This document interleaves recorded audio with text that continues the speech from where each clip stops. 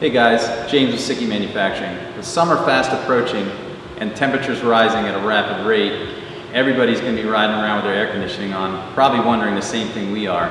How much horsepower do you actually lose with the air conditioning system on? So today we're going to take this 2008 ISF and we're going to run it with AC and without and see what that actual loss is. Alright, so first couple runs we're going to do with the air conditioning on. Turn this puppy to auto, make sure we've got AC engaged and running about 70 degrees in here.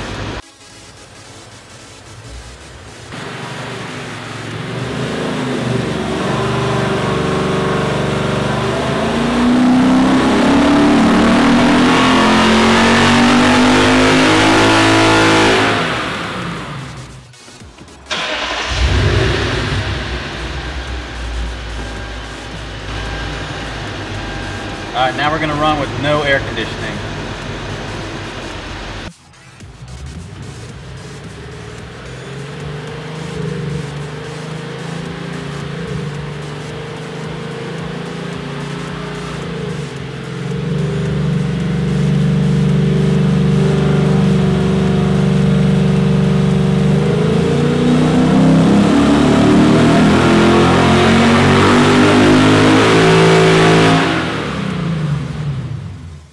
Alright guys, so we got the results from our before and after AC, no AC test, and we took an average basically of the runs. You know, anytime there's like a flyer run, what I call it, it's like one that's just way out there, we'll just disregard it just in case. For the most part, it's really consistent, especially with the Dyno, which is why we love these things.